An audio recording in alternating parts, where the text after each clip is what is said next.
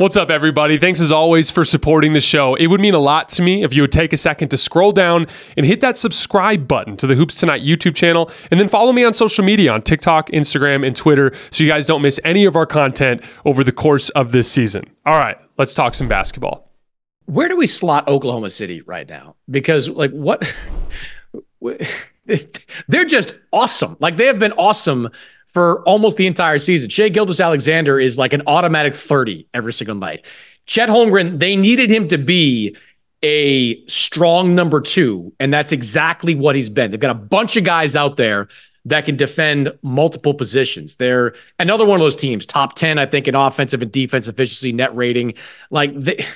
You try to find flaws with this team, and the only one that you can come up with really is that they're really young and maybe not ready for that type of moment. I mean, Cason Wallace comes in. Nobody thought Cason Wallace could shoot this level. He has, and he's defending. He's another guy that can defend with this group. I mean, I don't know where to put them right now because they've got a top 5 record in the NBA. They're playing great basketball. They only seem to lose to teams that are like on their level or better.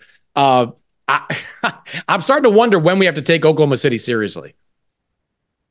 We do have to take them seriously. I view them as like a serious upset threat, specifically for certain types of matchups, because like the youth thing that you mentioned is important, and that's obviously something you have to factor in the postseason. Just everything about NBA history tells us young teams don't win. That's just even when we look at some of the younger teams that have had success, like the Thunder with Kevin Durant, there were veterans on that roster like Kendrick Perkins and Derek Fisher, as you know. So like it's a little different. This roster does not have a veteran. Like, they literally don't. You know, it's all young kids. Now, from a basketball standpoint, the big thing is they're just really small on the front line and they can't defensive rebound. And so to me, it really comes down to matchup specific stuff. So like, for instance, they are one of the best perimeter defense teams in the league. So like, if they ran into like a Golden State or like a Phoenix, where they're not going to be as bothered on the front line by some of the mismatches there, I could see them upsetting a team. But I'd give them like almost no chance to beat Minnesota, Denver, or the Lakers because of just the front line size. You know what I mean? And do they do something about that this year? Like, that's the question I'm gonna try to drill down on in the next couple of, like, they've got all these assets. They can't use all these draft picks, but they know that. They probably can't pay all these guys because, you know, eventually the cost is going to become prohibitive. Like, I remember, Sam Presti, who's, preseason press conferences I just record for hilarious sake because they're like an hour and a half long, and he uses all these metaphors that take, a long time to kind of interpret. But it's like, you've got all these pieces. Like, do you go out and get somebody? Like, I don't know who that is at this point. The guys that are available that we know of right now are more like wing defenders, and that's not really what Oklahoma City needs, to your point, at the moment. But like, is this a team that makes a big play? I mean, because even though like they're young, as I mentioned, bottom 4 in terms of age, but Shai's not young. Like, Lou Dort's not young. Like, they're young, chronologically, they've been around for a while, and they look ready to do something there. Like, I don't know. I mean, that's a team that, if it wanted to get aggressive, it might get to the trade deadline and realize it's a good time to do that. Yeah, because Josh Giddey, beyond the scandal, just hasn't been playing very well.